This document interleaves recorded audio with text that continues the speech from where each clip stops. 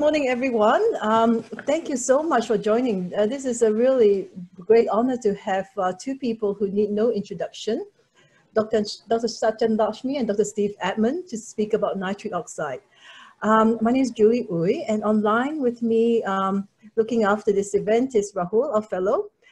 Just on the screen here is our social media page. All these, the recordings with Dr. Edmonds and Dr. Lakshmi's permission will be uploaded to our UNSW school website in due course, and I shall post it on the WhatsApp, WeChat, Telegram platforms when they're available, with their permission, of course. So just some housekeeping rules. We're going to mute everyone. Not sure how many people will join, so don't be insulted. We hope to leave about 10 to 15 minutes at the end for Q&A, but if you have real burning questions, just type into the chat pane or raise your hand. We won't interrupt the speakers while they're speaking. Again, the talks will be uploaded. So if it's not in your time zone, you can access it whenever you're awake. So a brief introduction to our two esteemed speakers. Everyone knows them, so I probably don't have to tell you who they are. I nicked their pictures from the web, but they're online now, as you can see, looking very glamorous and in daylight. So first off, we've got Dr. Satyan Lakshmi from UC Davis in California. And then follow that with Dr. Steve Edmund, he's president-elect of the APS. Congratulations. I didn't know that. Okay, we need an on-site pass soon, Steve. And he's from, as you know, Children's Hospital in Colorado, USA. So without further ado, I shall pass it on first to Dr. Satyan, and over to you. Thank you. Thanks, Judy. Thank you for the kind introduction. I believe Steve is already the president, right, Steve? This year's my presidential year. Fantastic. And I could claim to say I haven't been impeached yet, so we'll see. That'll be a first. Thank you. I'll mute myself now. Okay. Thank you, Julie, for the kind introduction. It's a pleasure to share this platform with my guru, Steve Edmund. So thank you so much for this opportunity. So we both thought we will talk about inhaled nitric oxide in the NICU, and the title was given to us by Julie, From the Beginning and Now the End.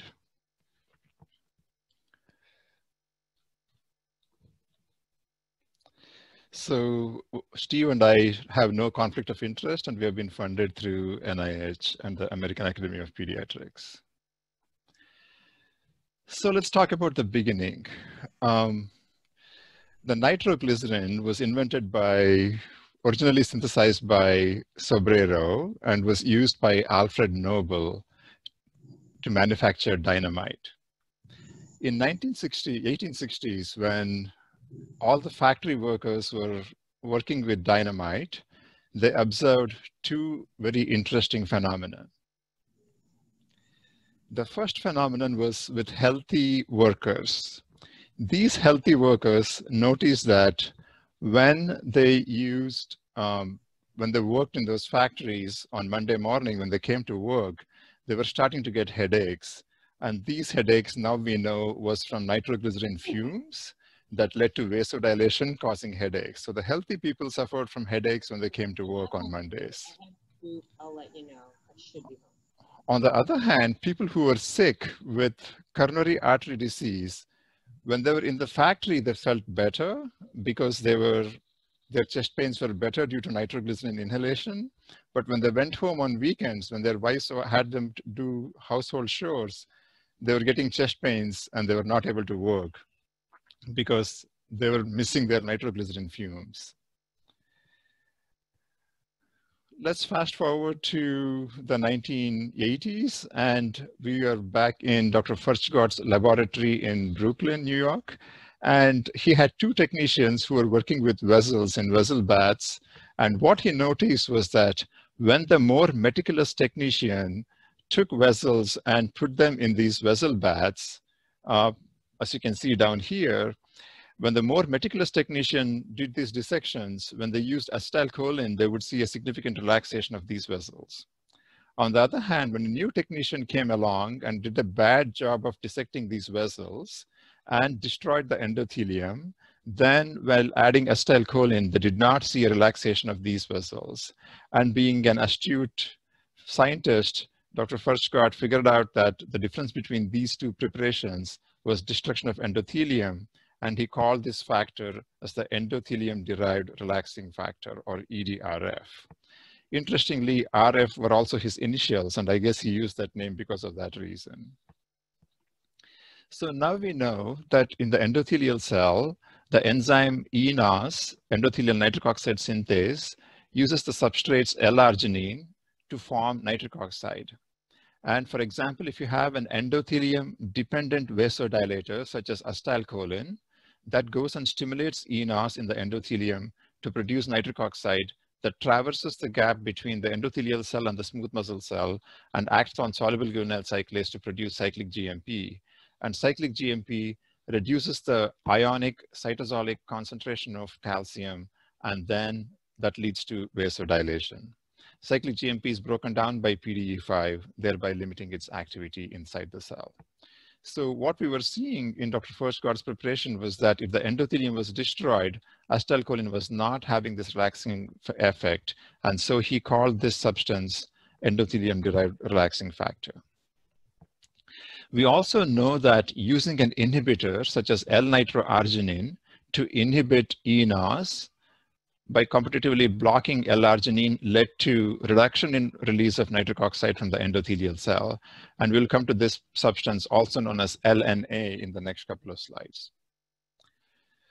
So the three individuals who discovered and promoted endothelium-derived relaxing factor nitric oxide, Robert Furchtgott, Louis Ignarro, and Ferid Murad, the three of them received their Nobel Prize for discovery of nitric oxide in 1998. And I find this very interesting that Alfred Nobel started this phenomenon with dynamite and nitroglycerin. This led to nitroglycerin use both as sublingual tablets and patches for a long period of time before you knew anything about nitric oxide. Subsequently, we figured out endothelium-derived relaxing factor, and the three people get a Nobel Prize. I find this to be a very interesting cycle, starting off with Dr. Nobel and then ending with the Nobel Prize. So moving forward, we are all neonatologists and pulmonologists, so let's talk about the fetal lung. As many of you know, the fetal lung is filled with fluid, and the pulmonary vessels supplying the fetus are constricted. So the fetus is in a state of physiologic pulmonary hypertension. Once the baby is born, air enters the alveolus, and the PaO2 increases, resulting in pulmonary vasodilation. If you look at lab models, comparing fetal life to the first 30 minutes of postnatal life, there's a modest increase in PaO2, starting with around 20 to 25 in a fetal umbilical artery, up to approximately 45 to 50 millimeters of mercury PaO2 by around 30 minutes. And this small increase in PaO2, along with alveolar increase in uppercase AO2, results in reduction in pulmonary arterial pressure over the same period of time, as shown by the green line here, along with an increase in pulmonary blood flow and an increase in systemic arterial pressure. So during fetal life, the PA pressure is higher than the systemic arterial pressure, and at birth, these two lines crisscross so that the systemic arterial pressure remains high, way above pulmonary arterial pressure in all healthy individuals for the rest of our lives, unless we develop pulmonary hypertension. So during this time, we were not really clear as to what exactly caused this pulmonary vasodilation. And my co-presenter, Dr. Abman, in his lab, along with David Cornfield and others, devised a very interesting experiment where he took term gestation lambs and then infused these lambs with either LNA or without LNA. And LNA, as I mentioned earlier, is the inhibitor of nitric oxide synthase, into the pulmonary artery of this fetus for 20 minutes before delivery and continued for 10 minutes of ventilation. And ventilation was conducted initially with 10% O2 so that the fetal PO2 would not change much, and subsequently with 100% oxygen.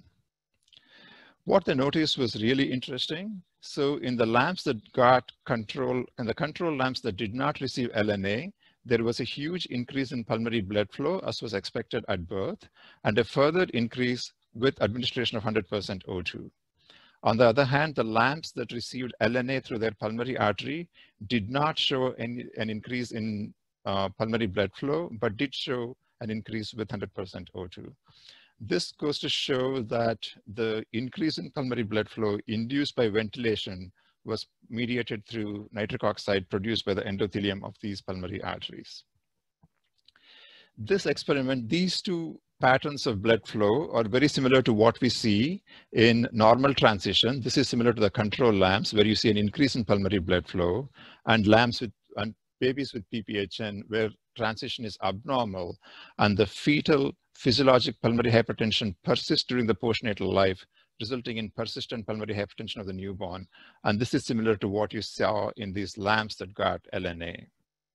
We all know that PPHN leads to several changes in the cardiac function, resulting in right ventricular hypertrophy and dilation, shifting of the interventricular septum towards the left, thereby compromising left ventricular preload, tricuspid regurgitation, and right to left or bidirectional shunts at the oval foramen and also the ductus arteriosus. These are the hallmark features of PPHN in babies. Subsequently, John Kinsella, a close friend of Dr. Abman, he used inhaled nitric oxide in lambs and showed that the effect of inhaled nitric oxide was selective to pulmonary vasodilation. Here you see the pulmonary arterial pressure in black squares and aortic pressure in open squares. And you see that with the use of inhaled nitric oxide, there's a selective drop in pulmonary arterial pressure without a change in aortic pressure. And this is the so-called selective vasodilation that you see with inhaled nitric oxide. So why do you see selective vasodilation? That's because when inhaled nitric oxide enters the alveolus, we believe that it induces pulmonary vasodilation in the adjacent pulmonary vessels. But once the nitric oxide enters the blood system, it combines with hemoglobin to form methemoglobin and gets inactivated. And we don't see any systemic vasodilation effects. Although more recently, we are realizing that nitric oxide does have effects on the systemic circulation as well in various ways. This is called as the selective effect with effect limited to the pulmonary circulation. A second interesting phenomenon is the microselective effect, where nitric oxide only enters the ventilated alveolus, but does not enter the non-ventilated alveolus, thereby limiting vasodilation to this particular area, thereby enhancing ventilation perfusion matching. And this effect is known as the microselective effect, and is limited to the ventilated alveolus. For this reason, even in patients that do not have pulmonary hypertension, nitric oxide can show some increase in oxygenation, and that's because it improves ventilation perfusion matching in these individuals. Subsequently, several large randomized trials were done comparing placebo to inhaled nitric oxide. And here is one called as the NINO study, neonatal inhaled nitric oxide study, where they used inhaled nitric oxide along with placebo and showed that in patients with hypoxemic respiratory failure with significantly high oxygenation indices, the incidence of death or ECMO was significantly reduced from 64% to 46% with the use of nitric oxide. Interestingly, there was no difference in death, and all this improvement was predominantly due to the reduction in the need for ECMO in these patients. In addition, it was shown that the use of inhaled nitric oxide resulted in a significant decrease in the alveolar arterial gradient with improvement in oxygenation compared to placebo. These and many other trials led to the approval by FDA in 1999 for use of inhaled nitric oxide in the management of patients with PPHN. And the current indication we have from the FDA is for treatment of term and near-term infants greater than 34 weeks of gestation with hypoxemic respiratory failure with either clinical or echocardiographic evidence of pulmonary hypertension, where we know that nitric oxide can improve oxygenation and reduces the need for ECMO. So this is the approval that was given in 1999. And to this day, that's the only indication for which nitric oxide is officially approved. So let's look at the various approved uses of inhaled nitric oxide. And to recapitulate all of them, it's PPHN or HRF in greater than 34-week gestation infants. The time when you use or initiate inhaled nitric oxide is slightly controversial. Most places use it when a number called oxygenation index, which is a measure of severity of hypoxemic respiratory failure, when this number exceeds approximately 25. Although some other institutions, when you have echo evidence of PPHN, tend to use inhaled nitric oxide earlier at an oxygenation index of 15 or 20. Subsequently, if you need more than 60% oxygen to maintain a preductal SAT of greater than 90%, then also many centers start using inhaled nitric oxide.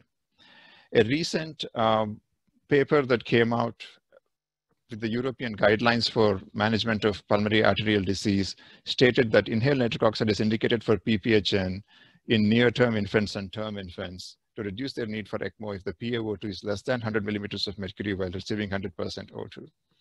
And or if the OI exceeds 25, and this got high level of evidence rating by this organization. The initial dose is around 20 parts per million.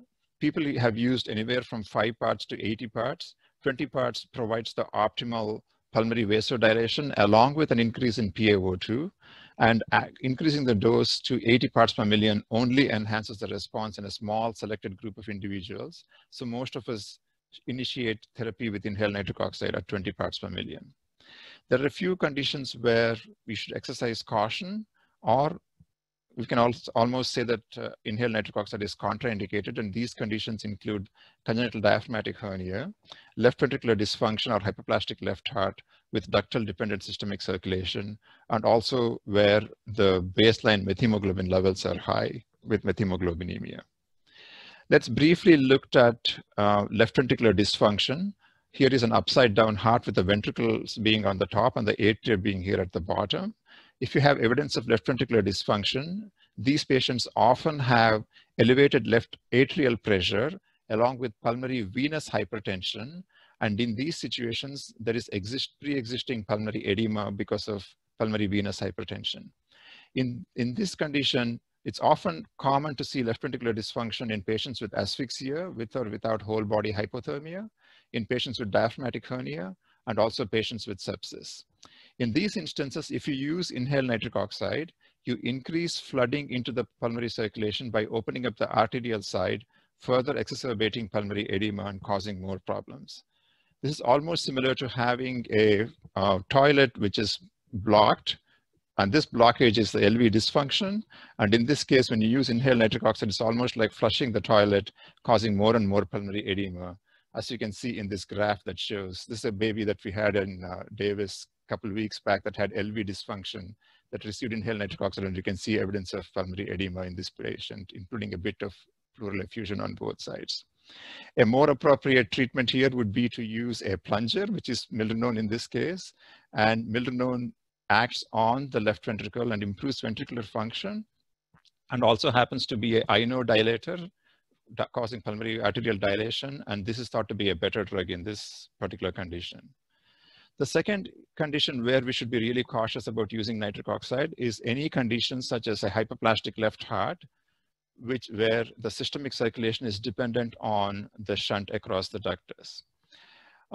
I have used, without having an echocardiogram during transport, I have used inhaled nitric oxide in a patient with hypoplastic left heart with disastrous consequences. So this happens in areas where access to echo is limited, especially during transport. So in this particular case, where there was a hypoplastic left heart with a hypoplastic narrow ascending aorta, there was a significant shunt across the ductus in the right to left direction, and this shunt maintained perfusion to the lower half of the body, and that's how this baby was having good perfusion. In this patient, once I administered inhaled nitric oxide to this patient, inhaled nitric oxide significantly dropped the pulmonary vascular resistance, thereby eliminating the left to left shunt across the ductus arteriosus, and thereby causing systemic oligemia and causing acidosis and anuria and renal failure. So inhaled nitric oxide drops pulmonary vascular resistance and eliminates the right to left shunt. And one, you get pulmonary edema as a consequence of this, and two, there's ischemia to systemic organs, and that's the reason why in ductal dependent systemic circulation in congenital heart disease, you should not use inhaled nitric oxide. And going back to the case with left ventricular dysfunction, Patrick McNamara and Harish Kriplani and their colleagues in Toronto and London, Ontario have shown that the use of mildenone in patients who have not responded to inhaled nitric oxide can be quite effective with a significant drop in oxygenation index following the use of mildenone in these patients. So in selected patients who have not responded to inhaled nitric oxide and those with left ventricular dysfunction, intravenous mildenone can be an effective drug. Caution should be exercised because there were a couple of case reports where mildenone was used and there was intraventricular hemorrhage observed in some patients. So it's good to obtain a head ultrasound at baseline before starting intravenous mildenone. Moving forward, what can we do to enhance the effect of inhaled nitric oxide? One thing to remember while managing PPHN is that getting a baseline X-ray and figuring out the lung pathology is really crucial to optimizing therapy. For example, if you have a condition where you have hyperplastic lungs, for example, congenital diaphragmatic hernia, in these patients, it's important to follow a lung protective strategy with low mean airway pressure and ventilating without causing volute trauma. On the other hand, when you have significant parenchymal lung disease, such as meconium aspiration syndrome or respiratory distress syndrome due to surfactant deficiency or pneumonia, in these areas, the strategy is for lung recruitment. And without optimally recruiting the lung, there is no benefit in administering inhaled nitric oxide. So in conditions with parenchymal lung disease, don't have peepophobia, use adequate PEEP and adequate mean airway pressure to open up the lung. On the other hand, when you have really small lungs, avoid volute trauma and use gentle ventilation. Even in patients with black lung PPHN without any parenchymal lung disease, and gentle ventilation appears to work much better than using very high mean airway pressure. Subsequently, once you optimize lung recruitment in these patients, then giving inhaled nitric oxide will have a much better effect. So the strategy for lung recruitment and surfactant is different when you have parenchymal disease and if you do not have parenchymal lung disease. So this was very clearly shown by John Kinsella and his colleagues. And as you can see in this graph, here the red bars indicate high frequency oscillatory ventilation, one mode of recruitment. The green bars indicate inhaled nitric oxide, and the blue bars indicate patients that received both high frequency oscillatory ventilation and inhaled nitric oxide. You can see here that in patients with parenchymal lung disease with PPHN, such as meconium aspiration syndrome and RDS, the use of lung recruitment with high frequency oscillatory ventilation and inhaled nitric oxide do show an additive effect. On the other hand, when the disease is mainly vascular, such as primary PPHN without lung disease, the recruitment with high frequency oscillator is not necessary as long as the lung is adequately open, and inhaled nitric oxide is much more effective in this particular condition. And with this introduction, we move on to the use of surfactant, because surfactant is one more way of opening up the lung more efficiently in patients with parenchymal lung disease. This slide comes from a post hoc analysis of a randomized controlled trial done by Ganesh Konduri and his colleagues, where they showed that early use of surfactant compared to not using surfactant resulted in no difference in outcome in patients with primary pulmonary hypertension or idiopathic PPHN, similar to what we saw with lung recruitment with the oscillator. On the other hand, patients that had perinatal aspiration syndrome, such as meconium aspiration syndrome, pneumonia, sepsis, or other lung diseases, in these conditions, using surfactant early on resulted in a much better outcome compared to not having surfactant. So again, similar to the use of recruitment with high-frequency oscillator, use of surfactant in parenchymal lung disease causing PPHN is really beneficial. Earlier this month, Gonzalez and colleagues from Chile published a randomized controlled trial in Journal of Perinatology, where they showed that early use of 1 or 2 doses of Curosurf along with inhaled nitric oxide resulted in much better drop in oxygenation index and much better outcome compared to babies with PPHN that received inhaled nitric oxide without surfactant alone, further confirming this process.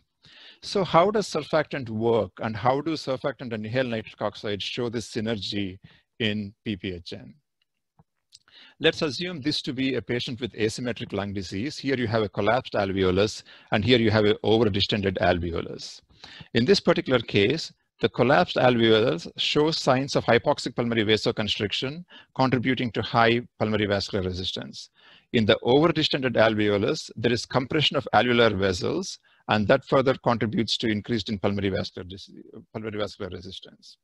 In this particular instance, if you administer inhaled nitric oxide, as I told you earlier, selectively goes only to the open alveolus and does not enter the collapsed alveolus. And for that reason, nitric oxide tends to open up these blood vessels with slight improvement in oxygenation, as you can see here with the dotted line in controls receiving nitric oxide.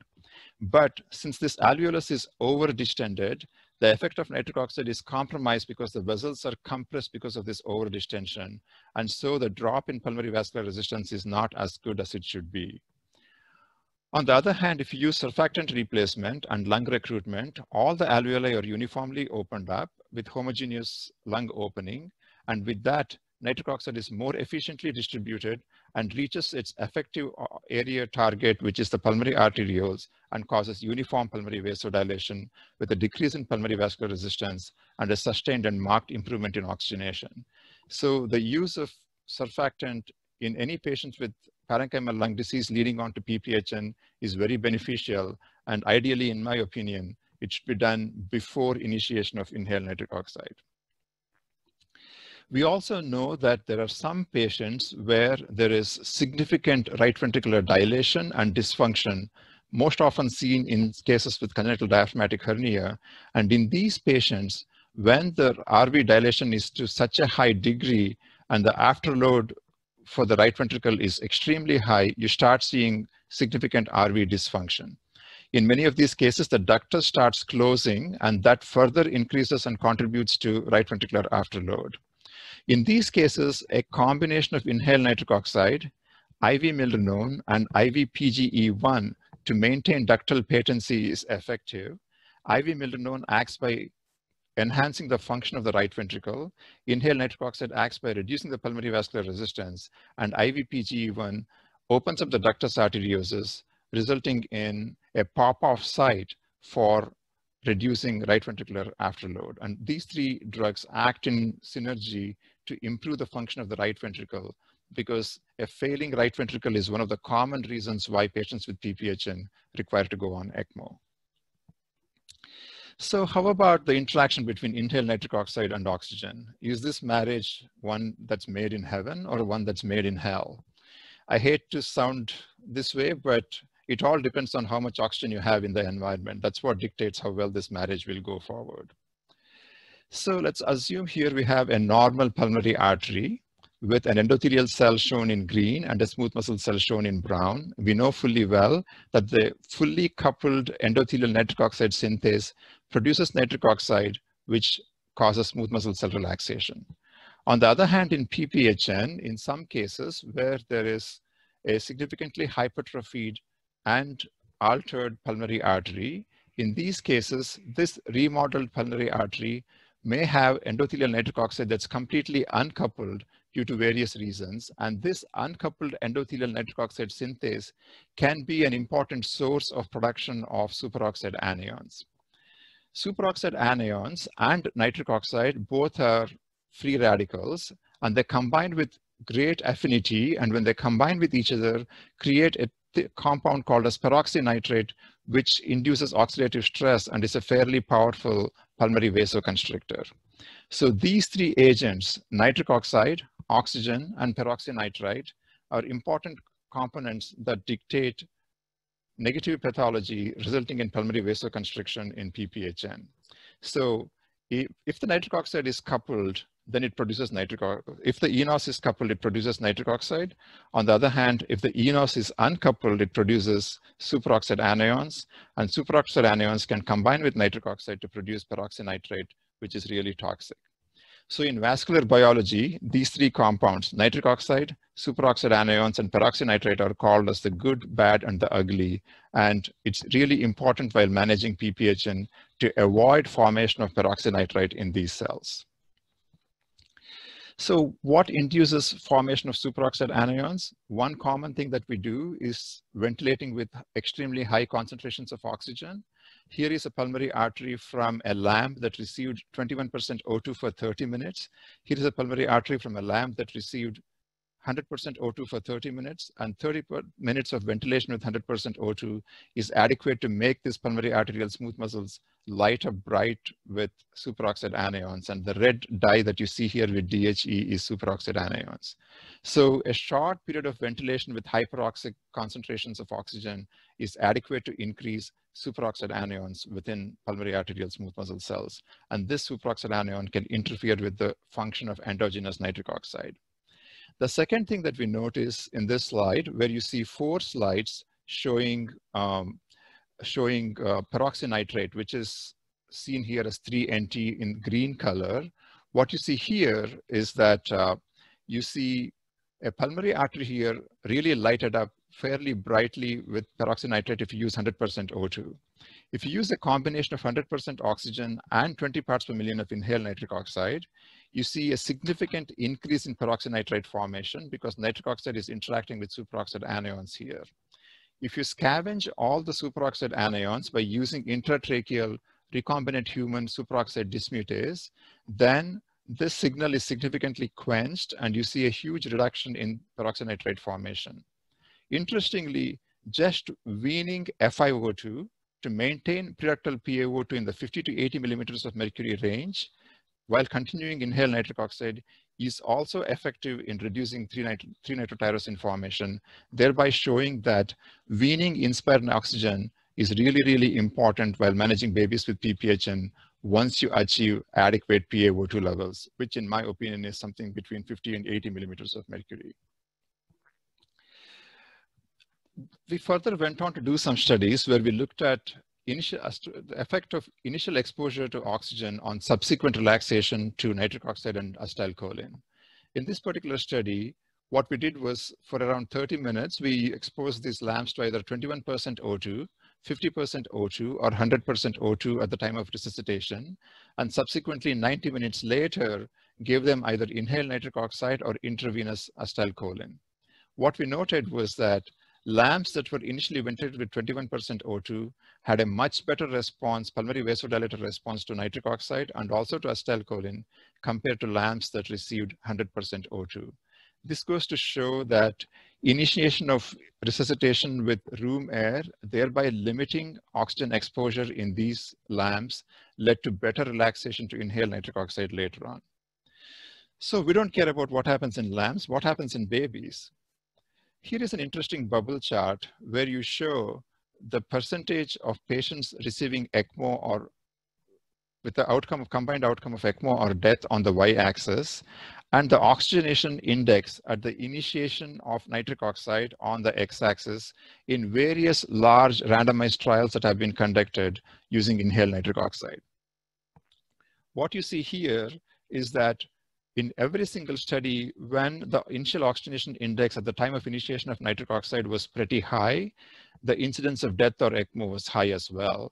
And as we began improvising studies with where we started initiating nitric oxide at lower and lower oxygenation indices, the percentage of patients that suffered from death or ECMO kept on going down. This graph looked pretty good till I came across a couple additional studies from Columbia, where they manage patients with gentle ventilation with fairly low PaO2 levels, usually tolerating PaO2 in the 50 millimeters of mercury range.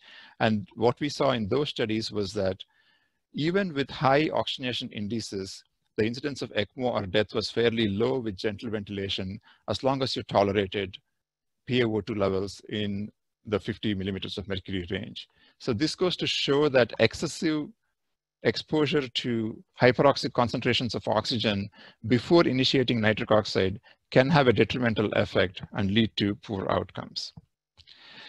So we not only use nitric oxide in term babies, but we are increasingly using it in preterm babies. Here is a graph from the Australia New Zealand data from 2000 to 2009, where preterm babies less than 28 weeks of gestation were exposed to inhaled nitric oxide quite a bit, almost similar to babies born at greater than 28 weeks of gestation. And we continue to see a similar pattern between 2008 and 2017.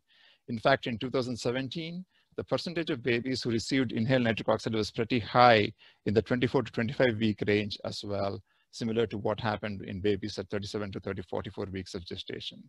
So what's all this exposure to inhaled nitric oxide doing? This is something that we don't know. And the moderator of this, this symposium, Dr. Julie Oy, published some very interesting results where she showed that when you look at babies with inhaled nitric oxide who are exposed to inhaled nitric oxide in the NICUs, when you looked at them, what she observed was that exposure to nitric oxide was a significant risk factor for babies developing subsequent cancer with an adjusted odds ratio of almost 16.